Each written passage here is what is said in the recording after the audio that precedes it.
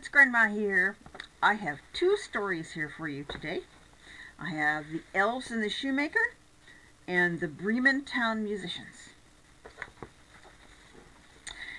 There was once a shoemaker who, through no fault of his own, became so poor that at last he had nothing left but just enough leather to make one pair of shoes. So he cut out the shoes at night so as to set work upon them in the next morning, and he had a good conscience, so he lay down quietly on his bed, committed himself to heaven, and fell asleep.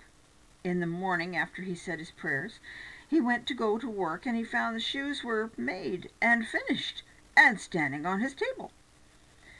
He took the shoes, and he was much astonished, and he did not know what to think, and he took the shoes in his hand to examine them more nearly, and they were so well made that every stitch was in its right place, just as if they'd come from the hand of a master craftsman. Soon after, a purchaser entered, and the shoes fitted him very well, and he gave more than the usual price for them, so the shoemaker had enough money to buy leather for 2 pairs of shoes. So he cut them out that night, and he intended to set to work the next morning with a fresh spirit, but that was not to be, for when he got up, they were already finished. And a customer even was not lacking, who gave him so much money that he was able to buy enough leather for 4 new pairs. So early the next morning he found the 4 pairs also finished, and so it always happened whenever he cut out in the evening and it was worked up in the morning, so that he soon was in the way of making a good living, and in the end became very well to do. One night, not long before Christmas, when the shoemaker had finished cutting out, and before he went to bed, he said to his wife, "How would it be if we were to sit up tonight just as long to see who it is that does us this service?" So his wife agreed, and she set a candle to burn, and they both hid in the corner of the room behind some coats that were hanging up, and they began to watch. As soon as it was midnight, they saw come in 2 neatly formed, naked little men, who seated themselves before the shoemaker's table, and they took up the work that was already prepared, and they began to stitch and to pierce and to hammer so cleverly and so quickly with their little fingers that the shoemaker's eyes could scarcely follow them, so full of wonder was he. And they never left off until everything was finished and standing ready on the table, and then they jumped up and ran off. So the next morning the shoemaker's wife said to her husband, "Those little men have made us rich. We ought to show ourselves grateful. With all their running about and having nothing to cover themselves, they must be very cold. I'll tell you what, I will make little shirts and coats and waistcoats and breeches for them, and knit each of them a pair of stockings, and you shall make them each a pair of shoes." Well, the husband consented willingly, and at night, when everything was finished, they laid the gifts together on the table instead of the cut-out work, and they placed themselves so that they could observe how the little men would behave. When midnight came, they rushed in, ready to set to work, but there they found, instead of the pieces of prepared leather, the neat little garments put ready for them, and they stood for a moment in surprise, and then they testified the greatest delight.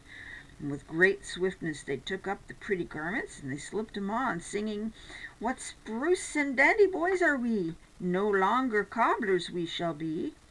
And they hopped and danced about, jumping over the tails, chairs and tables, and at last they danced out the door. From that time they were never seen again, but it always went well for the shoemaker as long as he lived, and whatever he took in hand prospered. And now, the Bremen town musicians. There was once a donkey whose master made him carry sacks to the mill for many a long year, but whose strength began to fail, so that each day it came to find him less capable of work. Then his master began to think of turning him out, but the donkey, guessing that something was in the wind that boded him no good, ran away, taking the road to Bremen, for here he thought he might get an engagement as a town musician. When he had gone a little way, he found a hound lying by the side of the road, panting as if he had run a long way. "Now, hold fast, what are you so out of breath about?" said the donkey. "Oh dear," said the dog, "now I am old, and I get weaker every day and can do no good in the hunt, so my master was going to have me killed. I have made my escape, but now how am I to gain a living?" "I'll tell you what," said the donkey, "I'm going to Bremen to become a town musician. You may as well go with me and take up music too. I can play the lute and you can beat the drum." So the dog consented, and they walked on together. It was not long before they came to a cat sitting in the road, looking dismal as 3 wet days. "Now, what's the matter with you, old kitty?" said the donkey. "I'd like to know who could be cheerful when his neck is in danger," said the cat. "Now that I am old, my teeth are getting blunt, and I would rather sit by the oven and purr than run around after mice. My mistress wanted to drown me, so I took myself off, but good advice is scarce, and I do not know what is to become of me." "Well, go with us to Bremen," said the donkey, "and become a town musician. You understand serenading." Well, the cat thought well of this idea and went with them accordingly. After that the 3 travelers passed by a yard, and a rooster was perched on the gate, crowing with all his might. "Ooh, your cries are enough to piece bone and marrow," said the donkey. "What is the matter?" "I foretold good weather for Lady Day, and all the shirts may be washed and dried, and now on Sunday morning company is coming, and the mistress told the cook that I must be made into soup. And this evening my neck is to be wrung, so that I am crowing with all my might while I can." "Well, you'd better go with us, Mr. Rooster," said the donkey. "We are going to Bremen. At any rate, we'll be better than dying. You have a powerful voice, and when we are all performing together it will have very good effect." So the rooster consented, and all 4 went together. But Bremen was too far off to be reached in one day, and toward evening they came to a wood, where they determined to pass the night. The donkey and the dog lay down under a large tree. The cat got the safest up among the branches, and the rooster flew to the top, as that was the safest place for him.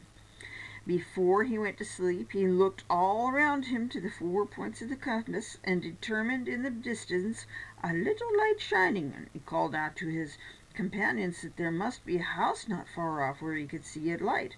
So the donkey said, "We had better get up and go there, for these are uncomfortable quarters." The dog began to fancy a few bones, not quite bare, and that would do him good.